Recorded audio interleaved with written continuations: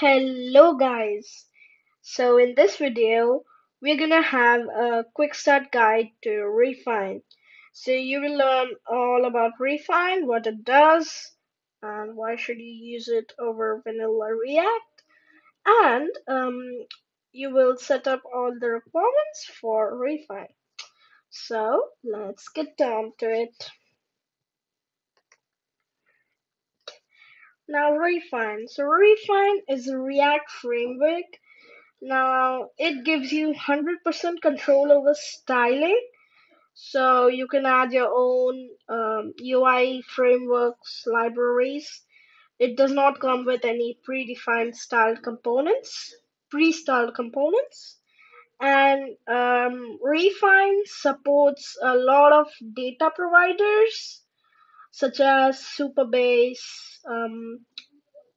Supabase is a open source 5 or something like that, so things like that for your data, um, you know, and it supports 118 and packages, and there's SSR support, so it supports Next.js and Remix, which brings in SSR setup. It's very easy to set up, so it's just a CLI command, and you will have a Refine project running. So, what does Refine support? So, as for the UI frameworks, you can add and design, maintain UI, and material UI. For the data, there's data providers are a lot. So, as you can see, there are a lot in here. So, Supabase, Strapi, and Upright, Altlogic, and you can add any REST API you want. Also, you can add any GraphQL API you want. So I didn't add it in here, but you can add any GraphQL API too. Then it's nhost. You have Firebase, you have Directus, and then you have the Nest.js. You have Hasura, you have Airtable, Medusa, etc. So you have those. For the frameworks, Remix and Next.js, as I told you in the last slide, and additional integrations, I guess, Reactable, React Hook Form, and Kba interface. Now, the live real-time providers is just one right now. It's Ably. Soon they will be adding more too. So now let's take a look on the website. Now, as you can see, they have built a pretty interactive website, So we're not here to see that. We want to see examples that have been built with Refine. So this has been built with Refine, their own Refine swag store, right? Now,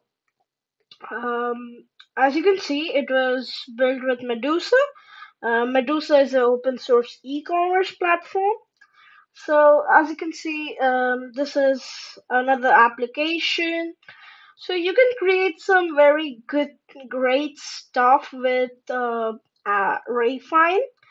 Now it basically is to help you create applications faster, so you should not have any problems since it has a ton of uh, providers integrations. So you can create things really easily. Now, for the setup, you just need to download Node.js. So you can go on the Node.js website and you could download it from right here. I'll include the link in the description. So please download 18 dot something, or if you have it downloaded, go onto your terminal and type the command node dash v. So it should be 18.60, 18.12, 18 something. then it's fine. Or else, if it's lesser than that, then you would have to upgrade it. And for npm, it should be 8 dot something. So in the next video, we're gonna build an app with one of the UI frameworks. So see you guys on that one. If you like this video, please drop a like, share, and subscribe. See you soon.